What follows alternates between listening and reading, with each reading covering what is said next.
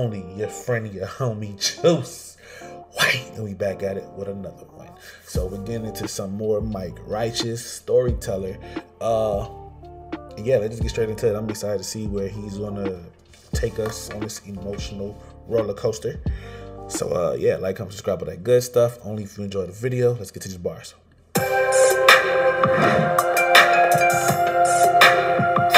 Media. Check. You know what time it is?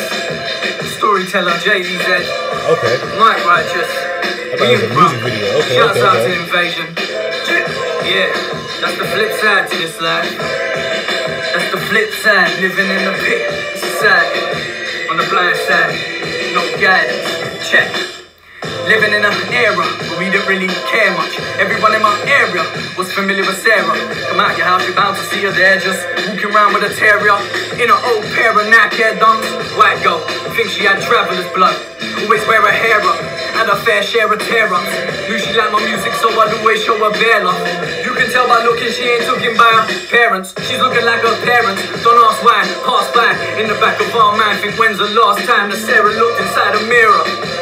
No lie, even guys were shook of fighting Sarah. No bull, no bullshit tattoo. My brethren used to kick bull with a brother in school. She was slim too, chick out bulls, big bad bull for just another brick in that bull. Check it out, know when the old fools down, you know the kickbacks crew. You know the whole town like to sit and talk. Why did Sarah got in a scuff with some bitch with a chick had tools? I got told during a phone call, like, you heard about Sarah? She got stabbed twice in broad daylight and she might die. I was like, fam, I ain't surprised, cause someone getting stabbed up in no manner is old school. Only reason that we spoke about it because Sarah was local. She popped up in conversation cause the man is so smooth. This the type of information you get at your disposal. Think my brethren cared? No, he was just trying to be social. I said a little prayer cause I was just trying to be hopeful. She's in a hospital with a stab wound in a black hole. Daughter's with a boyfriend and he's living off the social. In a crap hole in a trap house. So rats in and attracting to you back out. No income support when you're on life support. No food, no income support when you're on life support. That's tough. I wonder if Sarah survived. Shit. Is Sarah real? Or is this like he's saying storyteller? Like, is he just painting a picture? But he did say she was from my manor, so she's from where he's from. So I guess Sarah is real. Damn. Okay. Hopefully, I'm gonna be hopeful. Hopefully she survived. Hopefully.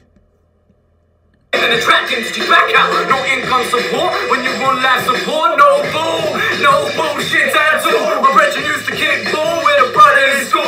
She was slim too, chick out bulls, big bad bull, just another brick in that bull. One more time, no bullshit tattoo. My brethren used to kick bull with a brother in school. She was slim too, chick out bulls, big bad bull, just another brick in that bull. Now, if she's gone, would you miss her? I mean, by this time I'd forgotten that she'd been hurt. I mean, she weren't top of my topic list, and since her, we've probably seen worse. And I got my own problem, shit, I got a problem with birds. She could be in a coffin right now, and I'm just coughing on her. I really do feel like a prick, because I wasn't concerned. But I've got my own problem, shit. Only problem is, I've got a problem with words. And I only think of Sarah when she crosses my mind. Or if she's a topic of gossip, more time gossip is lies. Because she don't care if she's fine or if she's not in a fuck. She's just not that important when she's not in your life. That shit is twisted like a knot in the spine. Cause time passed, I'm in my yard and I'm trying to write bars and can't get this verse out. I'm more concerned without a word sound. That's when I thought I heard a bird shout. I respect this because at first I was thinking, okay, Sarah, maybe she was close to him. But no, he's, I guess, telling us, giving us a first-hand perspective of how this story unfold and how he truly felt. Like he said, he really wasn't that concerned. He feels bad that he wasn't really that concerned. But like he said, he has his own concerns, his own worries, his own fuck-ups. He's trying to get this verse out. He's trying to get this done.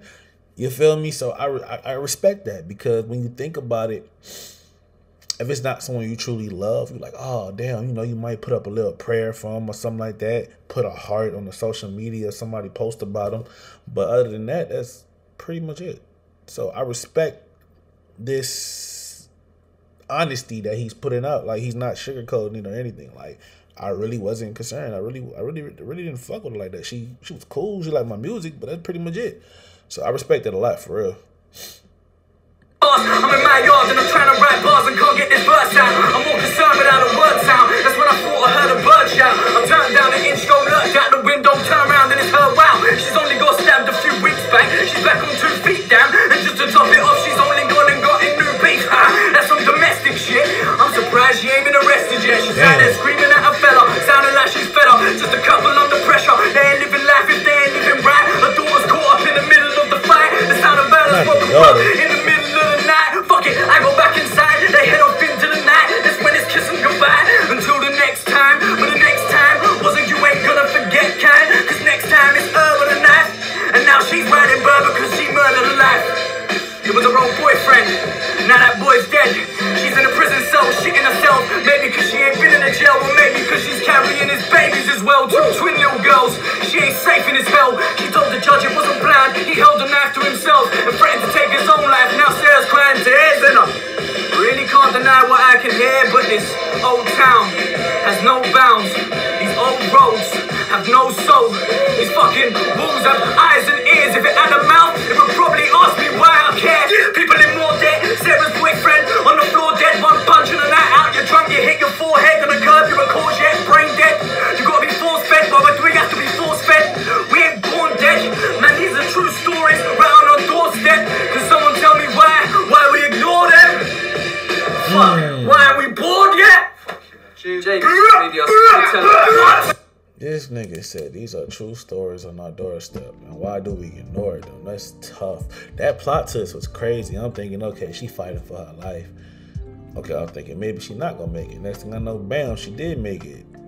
And the next thing I know, bam, she stabbed somebody else. Then bam, it was her boyfriend. Bam, she pregnant. It's like the plot twist, the hits just kept coming. Boy, hey, this is a good story, man. This is a good story. If it's true, sorry for the loss for those kids. Sorry for the loss of their father and mother because she's locked up. But yeah, this was a good one. And what do you expect? Anything less of Mike Righteous? I doubt it. So yeah, let me know in the comments below what y'all want me to check out next from my boy, just from anyone, period. And yeah, I'm gonna get to it. Like, comment, subscribe, all that good stuff. We out.